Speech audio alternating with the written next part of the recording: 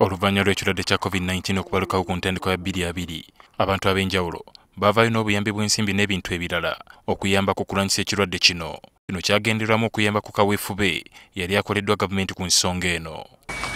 Wabula lipoota eno egamba ku zino buwumbi 311 bwe buteeberezebwa kubanga bwawuutanyizibwa nga busindikiddwa minisitule ez'enjawulo, ebitongole bya gavumenti wamu n'obukiiko bwa disitulikiti okulwanyisa Wofiisi ono n'okudduukirira abo abaali bakoseddwa omuggalo. Kati Wofiisi ya Kaliisoliiso wa gavumenti egamba eriko emisango gyekuusa kukubba ensimbi zino egisoba mu 10 gyeri mu kunoonyerezaako wadde nga tegyasanguziddwa. Tulina petitions nyingi, bantu bangi abatuwaabira abawaaba gye tuli ku nsonga za ssente za COVID era tuli mu kunoonyereza. I mean, our cases whereby somebody is receiving money and it is not poor, I mean, is a very big area. But also, I think for me is it's high time really to document where are the vulnerable people in this country. Ensonga y'okubulankanya ensimbi z'okulwanyisa ekirwadde kya COVID-19 gwe gubadde omulamu omukulu mu kujjukira olunaku lw'okulwanyisa obulyake mu Afrika. Uganda yetegese olukungaana lw'omulundi guno era nga lwetabiddwamu abakiise okuva mu mawanga ga Afrika ag'enjawulo abakubaganyiza ebirowoozo ku ngeri y'obuli bw'enguzi gye buzingamizaamu enteekateeka y'okulwanyisa ekirwadde kya COVID-19.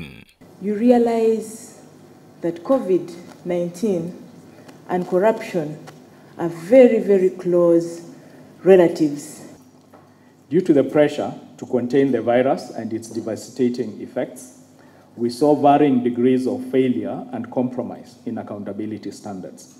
With the setup of the policy framework and the Treasury single account, the federal government was able to earn the trust of the citizens. Kumpi emirimu gyonna gyayimirira mu nsi yonna. Ensi yonna netunuulira kimu kulwanyisa COVID. N'eryokateeka ssente empitirivu mu kulwanyisa COVID.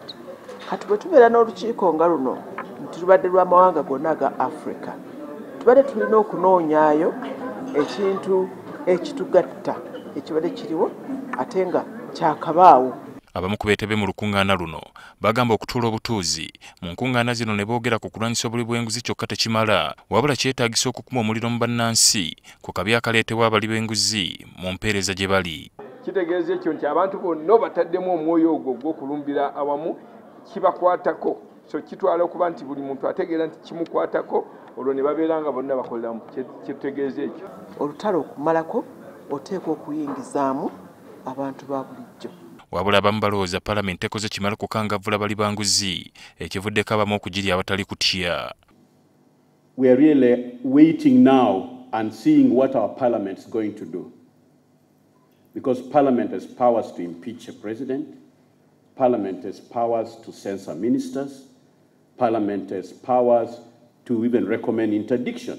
Okusinziira ku kibiina ekitaba amawanga ga Africa ekya African Union, Africa efiira obuwumbi bwa $1 buli mu 100 buli mwaka, so nga ezigiweebwa mu kwewola n'okuva mu bazira kisa ziri mu buwumbi bwa $133. Ali Mivule, NTV, Akawungeezi.